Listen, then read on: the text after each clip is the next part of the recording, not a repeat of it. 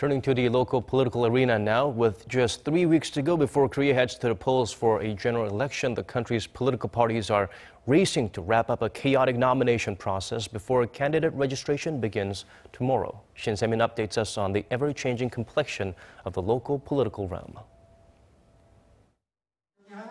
On the last day of the candidate nomination period, the ruling Saenuri Party said goodbye to 2 more of its lawmakers. It's the latest in a series of defections from the party by lawmakers who have been eliminated from the nomination process. A key member of the pro-President Park Geun faction, Yoon Sang said Wednesday he will run as an independent after he was left out. In a recently leaked phone call, the president's former special political advisor was heard using a profanity while criticizing party chair Kim Moo. In the meantime, the ruling camp's leadership and nomination committee have yet to decide the fate of another key member, Yoon Sang.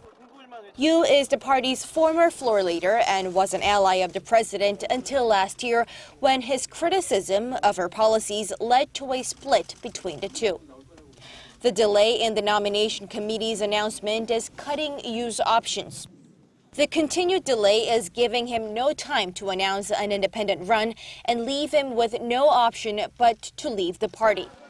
Over on the opposition side, after threatening to leave the party following a conflict over the camp's nomination process, the interim chief of the main opposition Minju Party of Korea said he'll stay put and focus on winning the election.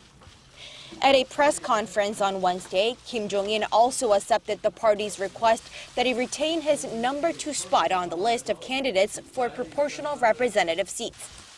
The announcement came 3 days after he had boycotted all party affairs following an uproar in the party over speculation he had put himself on the list, giving himself a much better chance of retaining a seat in the National Assembly.